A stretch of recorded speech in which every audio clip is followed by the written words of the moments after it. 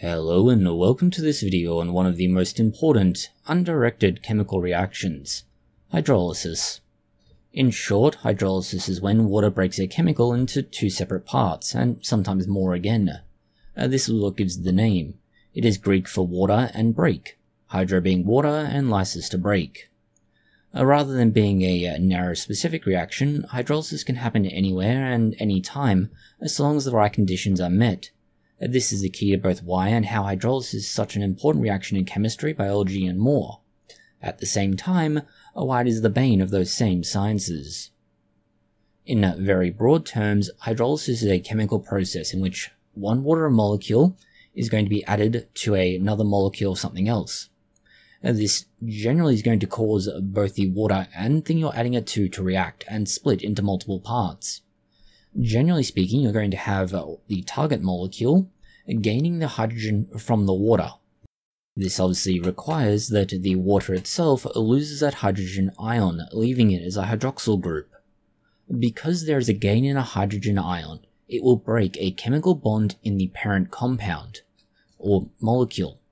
Importantly, this does mean that the hydroxyl group can go off and bind somewhere else and further be used, although generally this isn't what's going to happen.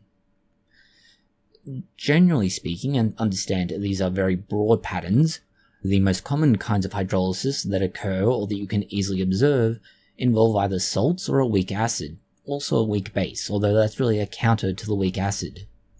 For example, if you add table salt or sodium chloride to water, you'll see that it dissociates, and this can be in part due to the nature of the weak bond, but if you were to add other salts to water instead, you would find that the water reacts to them, and this is how you get the reaction.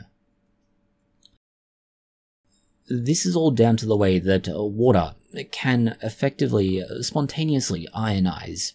This produces your hydroxide ions and your hydronium cations. The hydroxide is the hydrogen-oxygen, and the hydronium is just the hydrogen ions.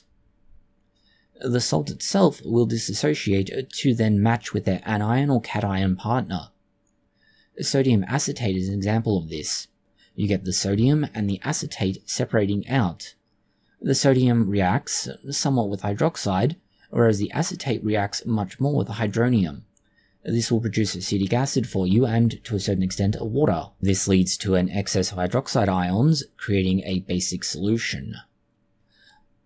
Where you have weak acids and bases, or salts, you have strong acids. Now, strong acids will undergo hydrolysis, largely owing to the fact that they will accept a hydrogen ion.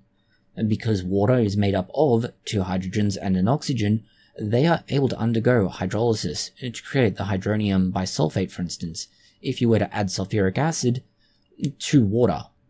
Unsurprisingly, this is not exactly an ideal situation, and is one reason why you try not to add a water to an acid or a base. Rather, you add the acid or base to water. On the other side of this, we do have acid-based catalyzed hydrolysis, and this one is slightly more complex, largely owing to the fact that we are talking about the role of acids and bases in facilitating hydrolysis, not just the role of water itself. There are several well-known examples of this occurring. This can generally be described in broad terms as having a nucleophile, that is a nucleus-seeking molecule, whether it is water or the hydroxyl ions being generated, finding a carbon or carbonyl group of something like an ester or amide. These, being in an aqueous solution, attract that nucleophile, and because there's the free hydrogen position, they jump in and grab it, and this leads to protonation. The consequences of this are that the hydrolysis creates a compound with a carboxylic group, which is an acid. The general process has also been used to produce more alkali or basic products. For example, ester hydrolysis of soap, fundamentally. This is when you get fat, which is a triglyceride, and somewhat basic by itself, and you combine it with the aqueous solution, along with sodium hydroxide. In the process, you get glycerol, which is a basic molecule, and some salts. The salts are what we would consider soap. A more, let's say, day-to-day useful is with saccharides. Generally speaking, we can talk about its role in both disaccharides and monosaccharides. Less often to do with polysaccharides for slightly different reasons. When we have monosaccharides, that's a single molecule of, say, sucrose. It has a nice, neat little carbon in there that can be broken down, but it's generally protected by bonding it to other particular molecules of either the same or a similar saccharide.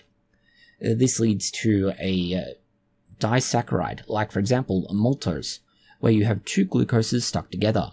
Hydrolysis can break this connection, leading you with two distinct and separated glucose molecules.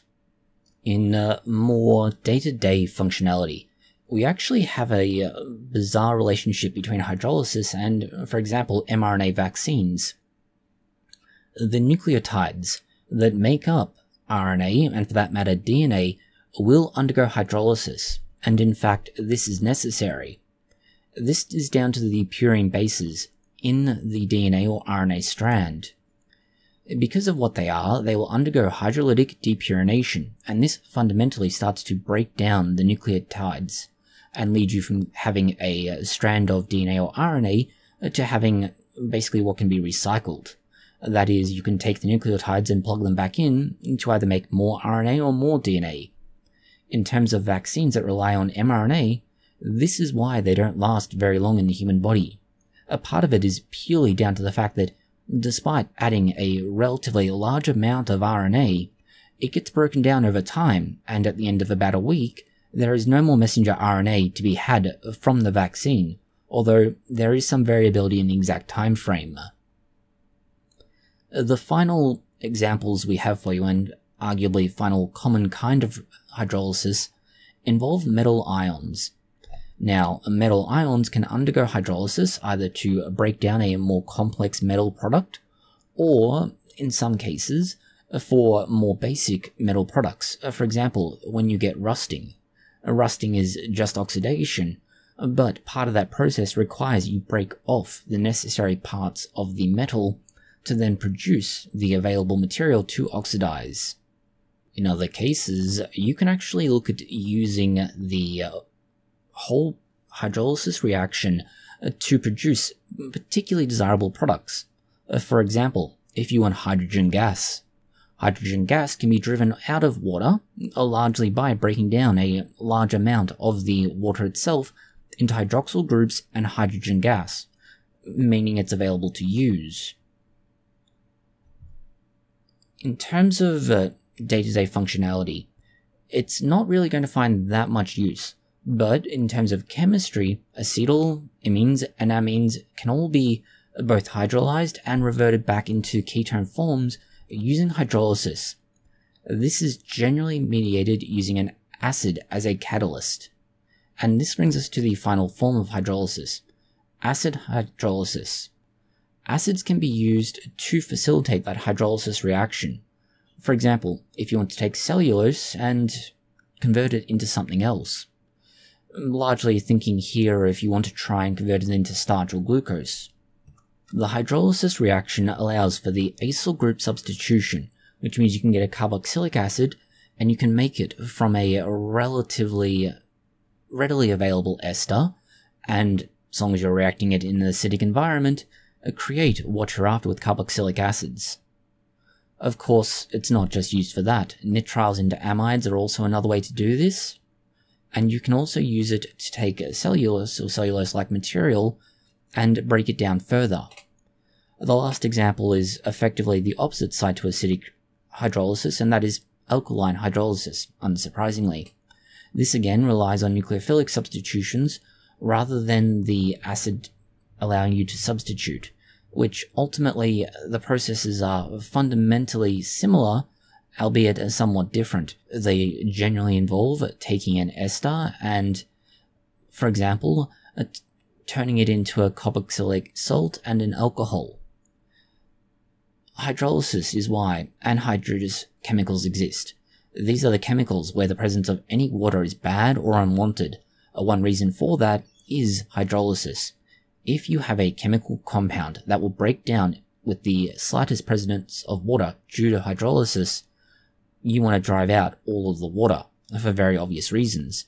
But then again, you may want to use hydrolysis, for example, breaking down something like starches or more likely disaccharides into something like glucose or monosaccharides that can be used in, for example, brewing.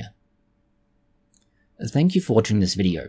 If you have found it interesting, consider liking, sharing, and subscribing.